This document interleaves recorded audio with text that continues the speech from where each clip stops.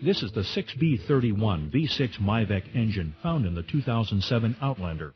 This is an all-aluminum, dual-overhead cam, high-performance engine with a narrow-type timing belt that is rated to go 105,000 miles before changing. And that's what we're going to talk about today. It's very important to install this timing belt correctly. In this video, I am going to show you how to do that.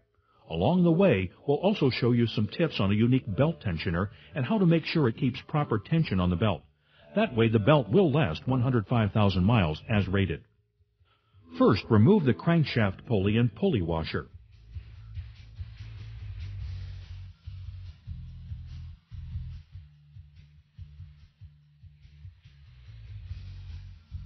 Next, loosen the timing belt cover bolts.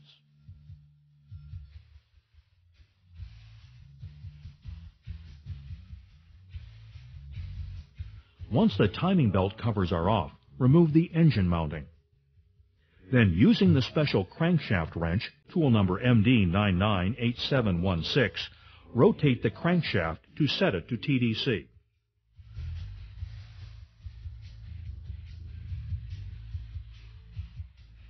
Align the timing mark with the crankshaft sprocket. Then check to make sure the timing mark on the two cam pulleys are also lined up. Once the timing marks are all aligned, go ahead and remove the top bolt that holds the belt tensioner in place and loosen the lower bolt. The tensioner will move to the side, allowing the tension on the belt to be released.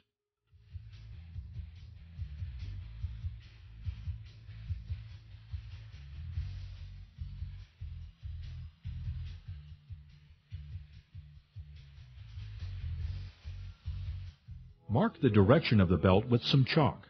This will help you determine the correct installation of the belt if you are reusing the old belt. If you are replacing the old belt with the new one, then you don't have to mark the direction on the belt. Once tension is released from the belt, go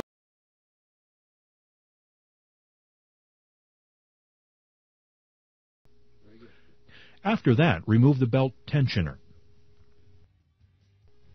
Now, if you are working on an engine that the crankshaft and cam timing has been moved off from TDC, then you must put the engine back in time before you install the belt. Also, as a point of reference, I will refer to the right cam or the left cam from the position in front of the engine. Begin by rotating the crankshaft around to the TDC position.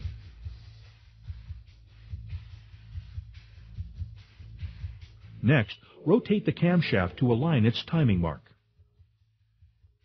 The camshaft on the left bank, as you are looking at the engine, is spring-loaded, so be careful when rotating this cam to its timing marks. Now, a word of caution here. When you're rotating the cams, be sure you do not hit the top of the pistons. This will bend the valves. This engine is an interference-type engine. So as a precaution, you may rotate the crank 4 teeth, counterclockwise.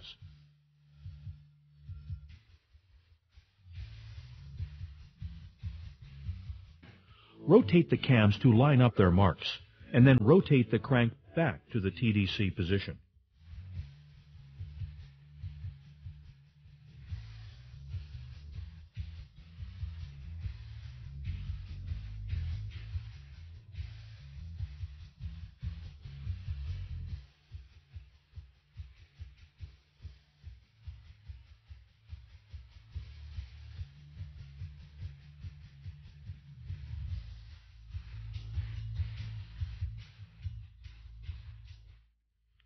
All the marks are aligned correctly.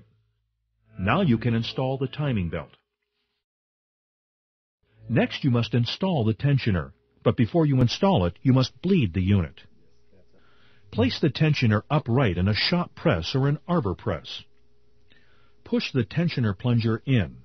If the tensioner plunger moves slightly, when a force of 22 to 44 pounds force is applied, then the tensioner requires bleeding.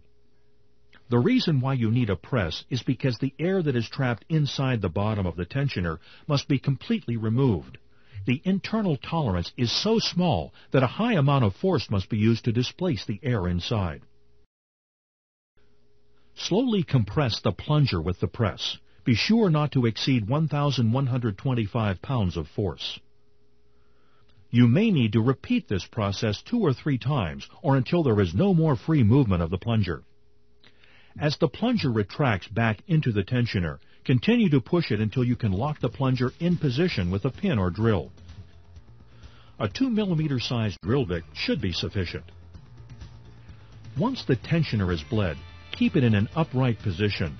Never tilt it more than 60 degrees from the upright position. This will prevent air from entering the tensioner.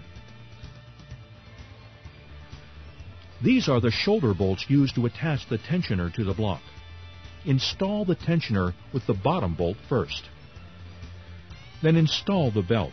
If you are reusing the old belt, be sure to install it so that it rotates in the correct direction according to the mark that you made before you removed it.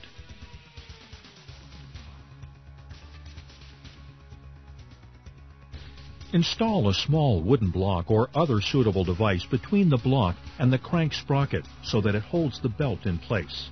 Once the belt is held in place by the wooden block, then continue to install the belt, starting with the water pump, right bank sprocket, then the left bank sprocket. Then fit the belt over the tensioner pulley. Now move the tensioner into position and install the second bolt. Torque the tensioner bolts to the correct specification as called out in the service manual.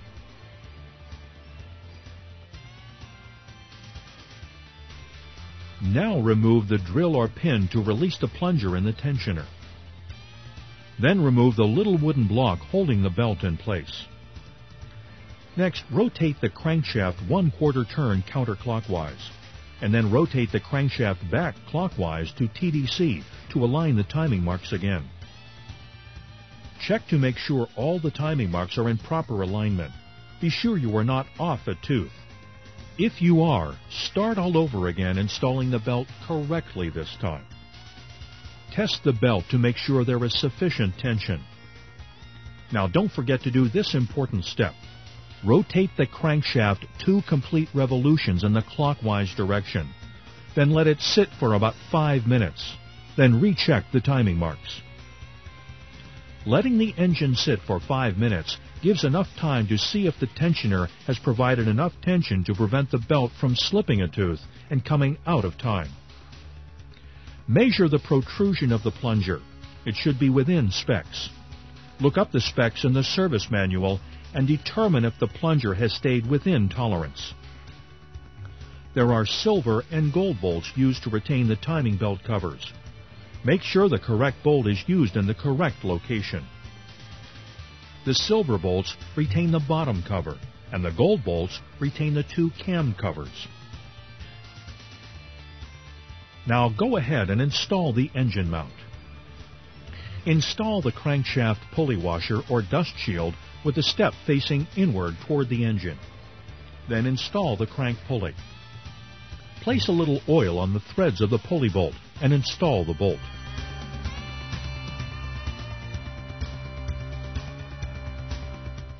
Next, tighten the bolt to the correct torque. Also, you must tighten the bolt 60 degrees more to achieve the correct torque angle.